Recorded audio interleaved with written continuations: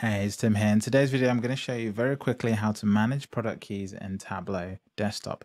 Now, the key system has sort of been interesting because it's changed because of all the different changes to the licensing that Tableau have sort of been doing behind the scenes. But nevertheless, if you're in Tableau Desktop, there is actually a way you can go and look at your product key and essentially manage it and remove it, deactivate it, or activate it as you see fit. This is typically done when, let's say, you are getting rid of your laptop and you need to put Tableau in a new machine, or maybe you're leaving an organization and license keys are very tight, so you need to make sure you circulate the keys around. You might have your own key administered through something like Tableau Server or Tableau Online that gets pulled down from those environments onto your machine. So this is, again, another way of just checking, hey, which license have you actually got in case that sort of comes up. So let's get stuck in here. If you go to the help view, I haven't opened anything. I've just opened Tableau, no workbook is open.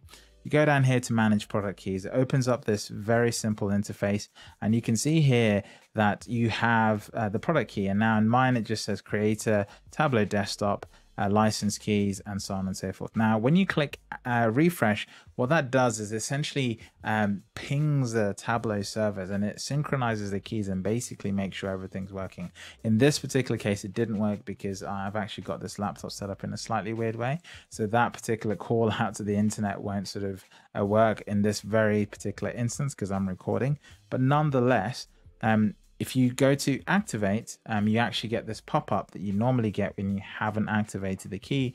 You can then go through this again. You can activate using a key, or you can activate by signing into a Tableau server, as I mentioned before. And so this is just a really sort of a simple video just to show you where that option is and how to go ahead and do that. I'm going to hit cancel here. You can see that I'm licensed, so no need to sort of do anything there. I'm just going to hit close. And that's pretty much it. Very, very short video showing you how to get to the license key interface. Thank you for watching, and I'll catch you in the next one.